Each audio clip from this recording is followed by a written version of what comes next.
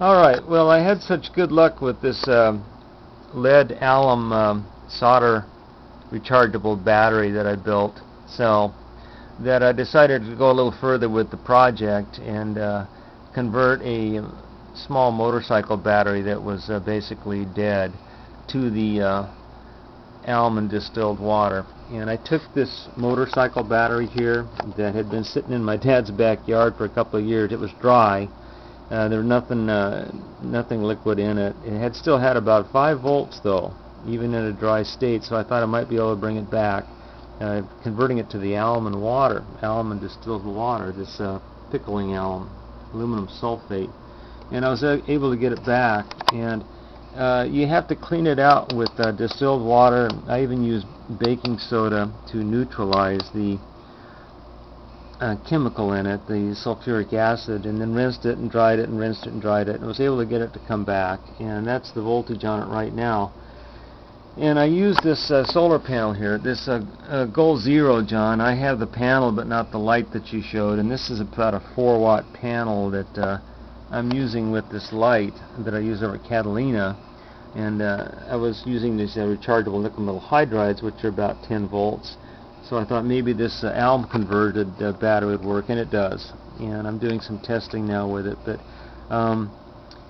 you have to charge, discharge to form the plates correctly. And just remember, anybody that's trying this, do not expect to get a 12-volt lead acid type of battery out of this. This is different. This is a different scenario. It's going to be about 10 volts or so. I don't know how long it's going to run, but it charges up fast. It doesn't have a dangerous acid in it now, and it has some nice characteristics that I liked. But let me show you what's going on here. This is my testing device here, basically. That's one of the lights that I use on this little inverter type thing. This is the Laser Saver Super Jewel Ringer 2.0 that Peanut Butter also worked with, and this is what I showed in my video that I used at Catalina. And you can see it only draws about 100 milliamps or so with this light on it. And I can vary the amp draw with this, and I can crank this way on up. I can make it go way on down, and of course that varies the light on it too. You can go way down or way up with it. But I'll put this at about 100 milliamps, which is plenty good light on this particular bulb. And that's my voltage. Now what you can do with this now is you can watch that voltage drop off, and you could take time intervals and log it and chart it and do the old school charting on the discharge curve.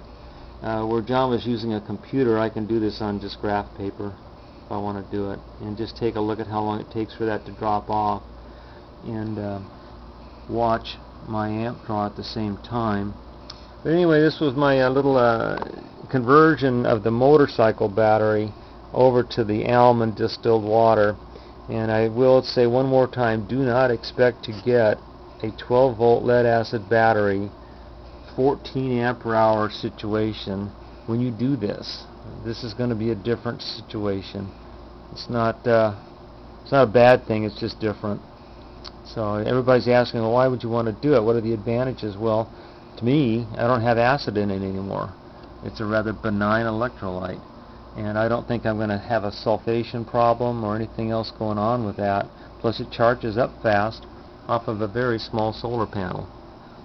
So anyway, that's my latest on this project. Hope you other guys are coming along with it good. Thanks for watching.